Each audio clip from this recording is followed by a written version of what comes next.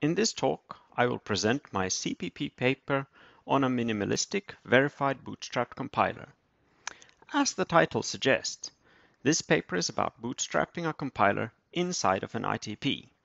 At this point, someone might say, hang on, hasn't that already been done in the KKML project? Indeed it has, but KKML has as an aim to produce a realistic verified compiler, and as a result, some of the key ideas are obscured by clutter of realism. The contribution of this work is to provide a clean and clear presentation of the idea behind compiler bootstrapping inside an ITP. This talk has a simple structure.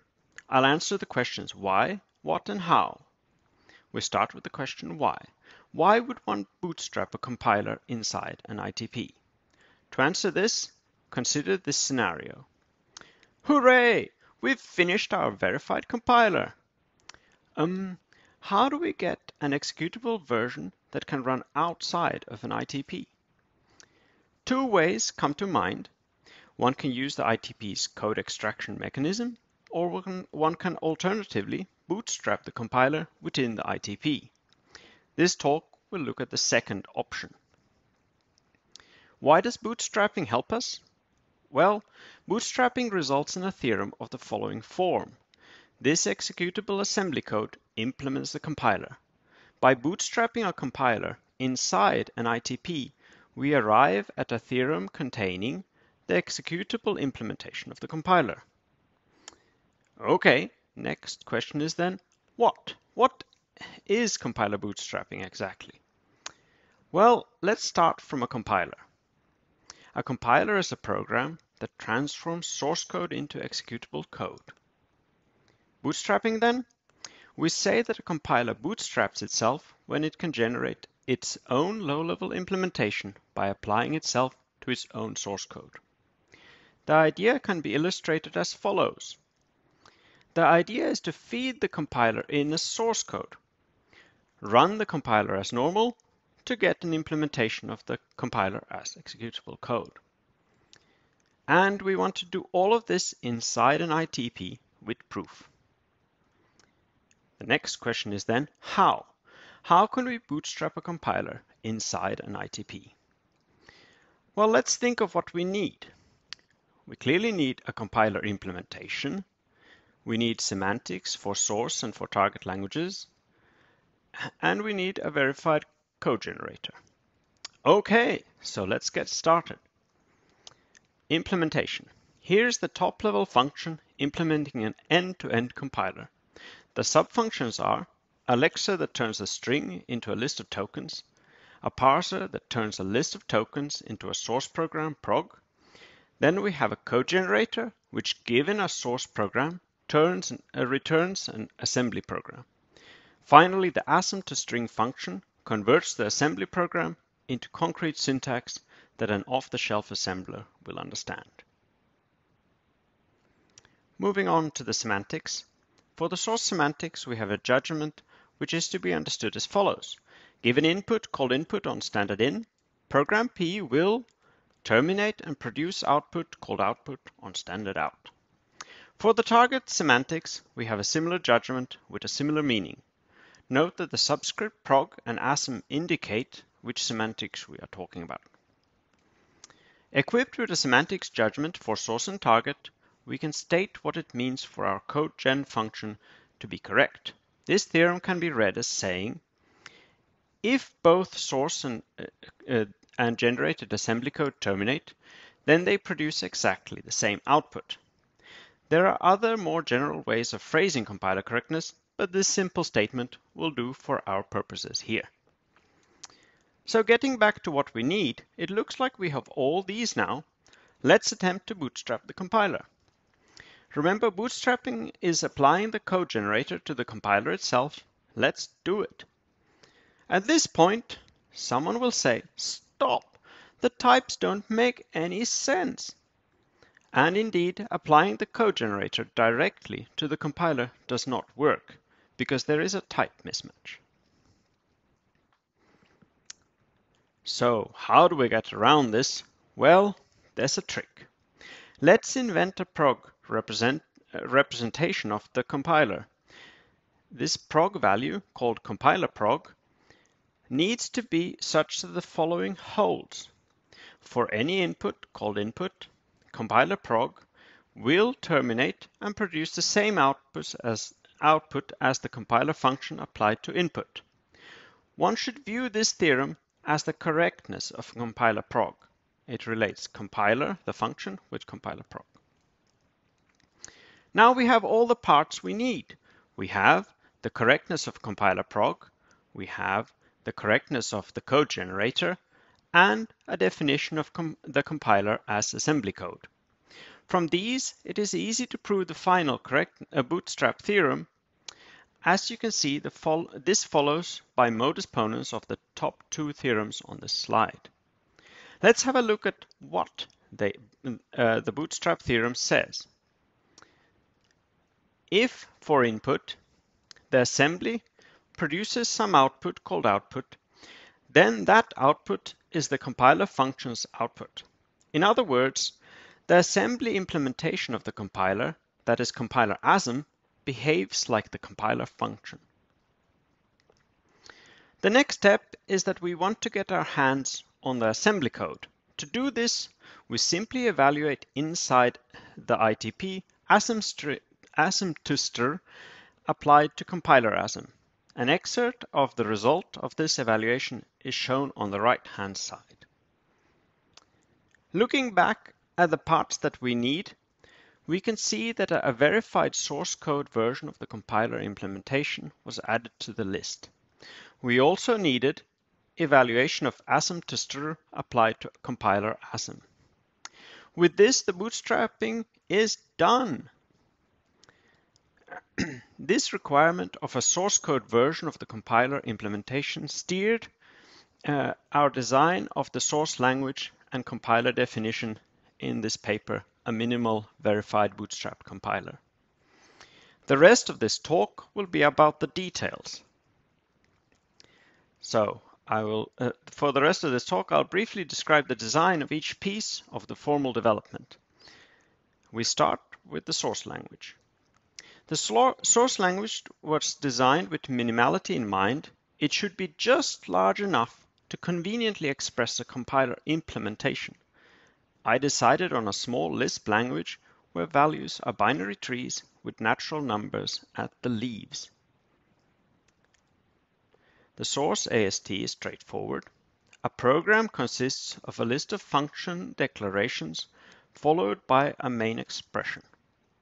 It is worth noting that this language lacks function values. Each function call must be to a concrete function name. The semantics of evaluating a whole program is defined in terms of expression evaluation. Expression evaluation is defined as a standard big step semantics. The const expression produces a natural number.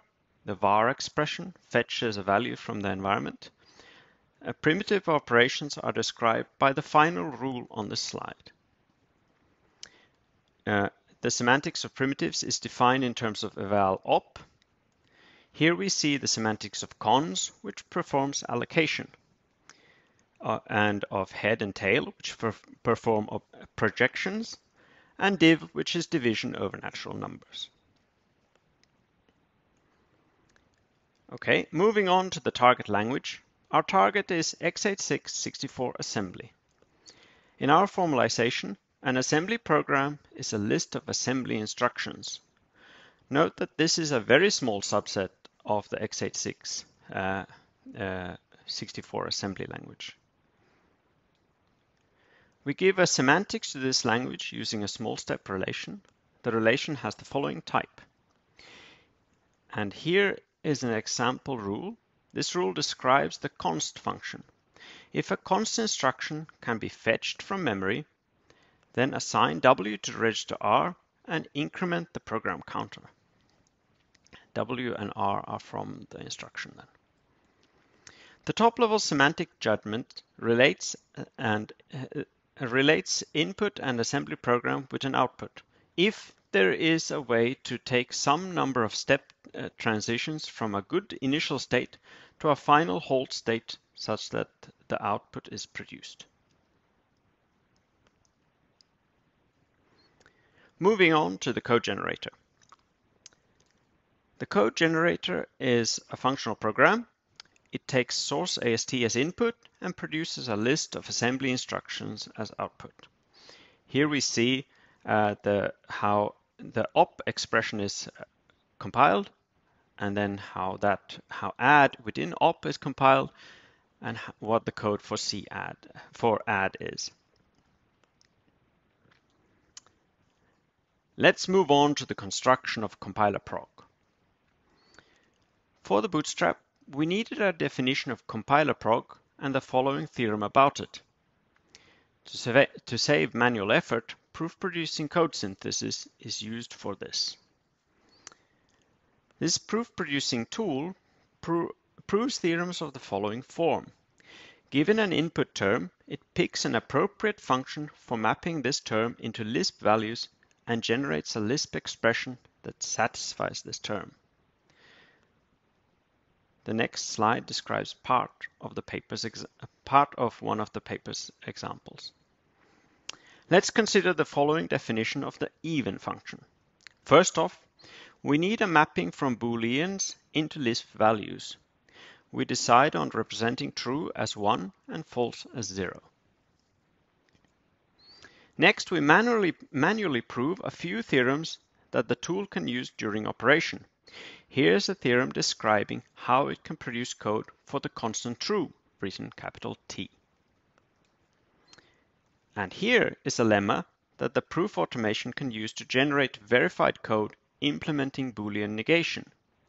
Given some correct implementation of x of Boolean expression b, then 1 minus that expression is an implementation of Boolean negation. From these, we can immediately derive verified code for computing not true. I will not go into more detail here now and refer to the paper for a more interesting example. Let's move on to an amusing extra. We have a function that converts a source AST into readable concrete syntax. For this function, we have proved that lexing and then parsing its output returns the original AST. With this prog to stir function, we can define a readable text version of compiler prog, which goes nicely with the other representations that we already have for compiler prog, namely the assembly representation and the string version of the assembly representation. From the property about prog to stir and the definition of compiler, it is easy to prove the following, which is a reassuring but actually unnecessary result. Finally, let's run the Bootstrap compiler outside of the logic. Before we run the verified assembly, here is a quick reminder about what we expect it to do.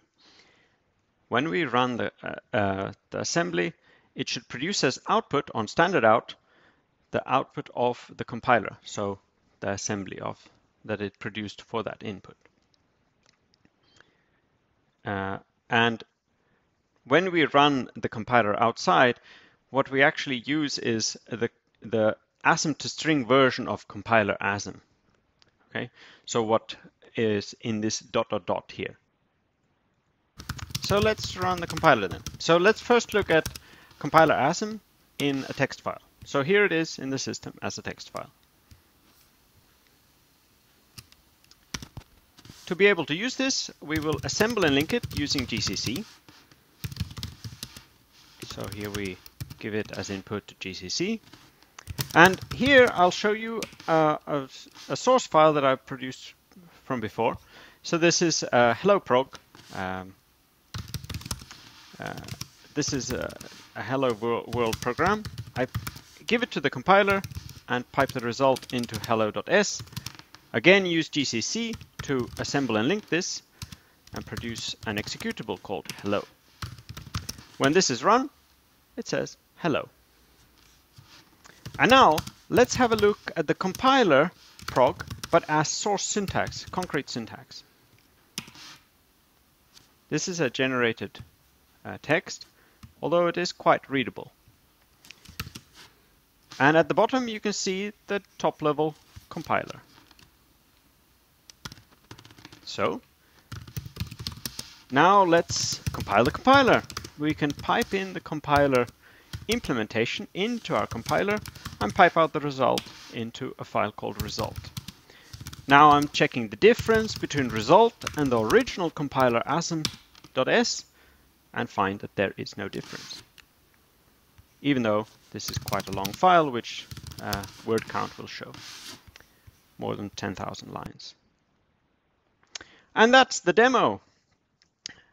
You can try it out yourself, download it, build the scripts, and then run it yourself. Okay, so that brings this talk to a conclusion. So this talk has described how a simple compiler can be bootstrapped inside an ITP. You can read more about it in this CPP paper. So if you have questions or comments, send me an email. Thank you very much.